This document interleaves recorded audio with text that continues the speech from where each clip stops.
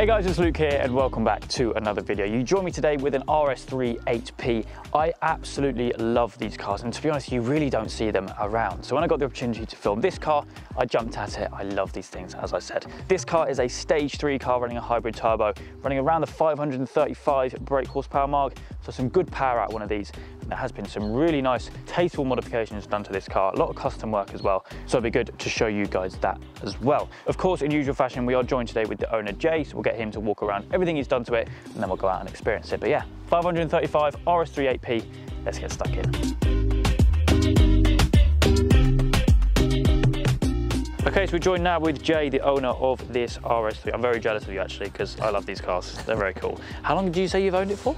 7 years now. Wow, so it's been a real journey. Yeah, she's getting old, bless her. Yeah, but they, like I said, they've aged so well, really well. Did you buy it stock as well? Yeah, so she was stock for about a year, and then after that, went straight to stage 3. Yeah, oh, you went straight to stage 3? Yeah. No messing about, no messing about. Of course, we've got the bonnet open, where we can have a little look around the whole car.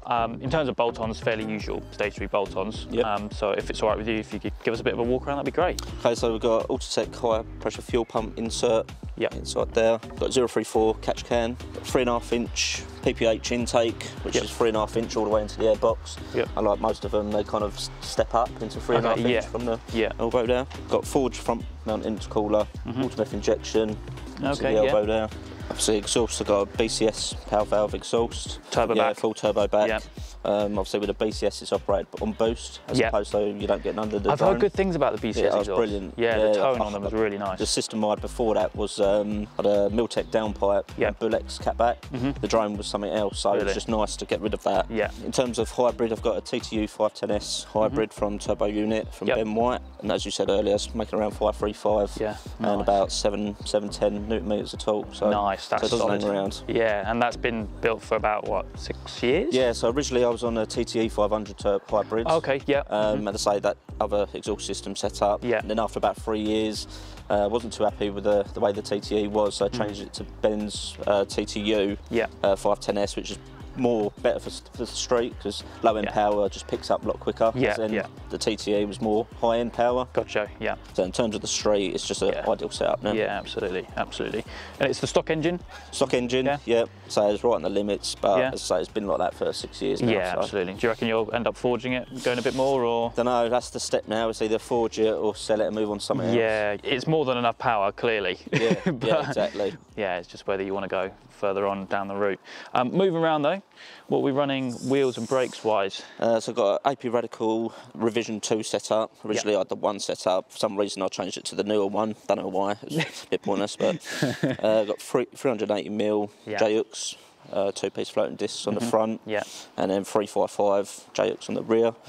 19-inch Os Ligera wheels, running Michelin PS4S's all round. Good choice, good choice. Suspension as well? Got Bilstein B16 adjustable coilovers. Nice, very nice. Very cool. I actually really like it in white, you know. I'm not normally a fan of white cars, but this suits it really well. I want to say it looks clean, but it's just, as you know, it's been hammering it down. The weather at the moment is a nightmare. And of course, around full BCS system, you said, wasn't it? Yeah, full BCS. Very nice. So it's got a kind of nice burble to it, but when you put your foot down, that's when it really opens up, and let's say you get no drone whatsoever, which is ideal. Brilliant. Now, there's a lot of custom work you've done to this car. As I mentioned in the intro. I think we'll get onto that when we're out in the car, because it's mainly to do with the interior in there, which looks really cool what you've done in there. So I think if that's everything from the outside, we'll get it started up and go out for a quick spin.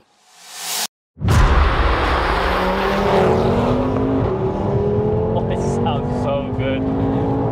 I mean, that noise will never get old, will it? No, it can't be the 5-bar. Never get old. I see what you mean about the BCS exhaust though, because I've been in a couple of Golfs with a BCS exhaust. They sound really good. I can't deal with drone, so obviously this ticks all the boxes really. Yeah, for sure.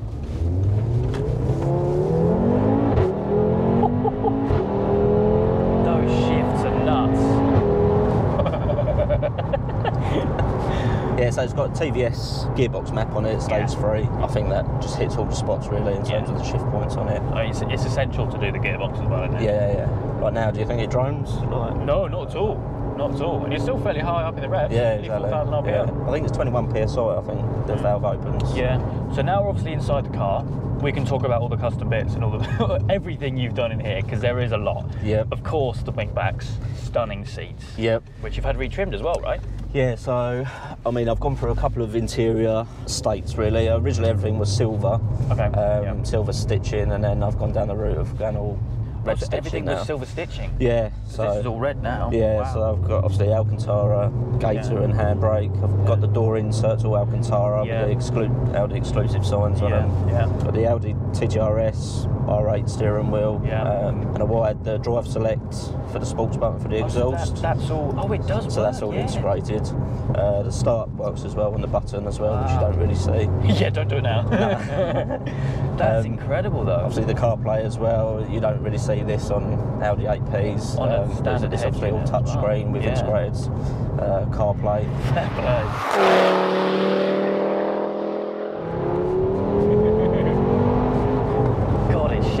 But yeah, I mean, the interior is proper nice. It's so clean as well. Yeah, not bad for a 10-year-old car, is it? Absolutely, yeah. Yeah, so the water meth only comes on boost as well, and then the P3 gauge again just to monitor EGTs, things like that. Yeah, absolutely. Is it dependent on the meth, or is it? I think it's been mapped in, but again, it's only when it's on boost, so. So you don't drink through it, which is nice. No, it's quite nice. Oh, I see, when the valve's open, Yeah, so obviously you only get the noise when you want to plant it, which is the ideal, really. And it's still not on like an overbearing tone, is it? But I've had people on the outside of this car, and it doesn't sound that loud in here still, but people outside, it's like, it's mental. Yeah. I've still not yet to hear it from outside, so. Yeah.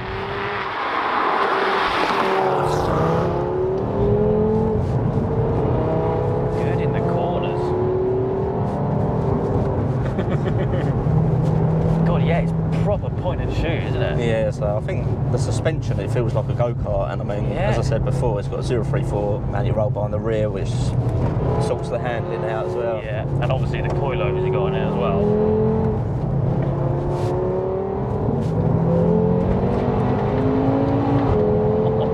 It's a symphony.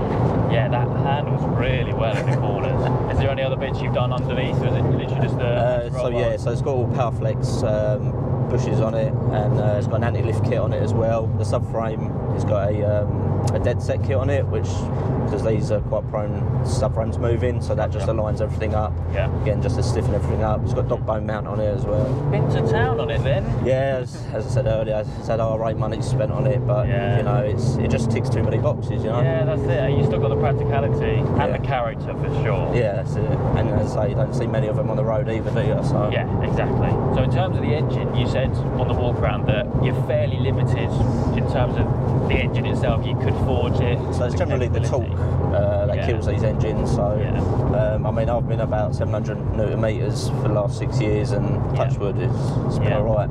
But yeah, so anymore, it's you want to start looking at forging it, really.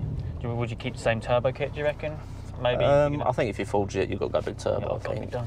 Correct answer. It's just so point and shoot, though, isn't it? Yeah, I do love the old girl.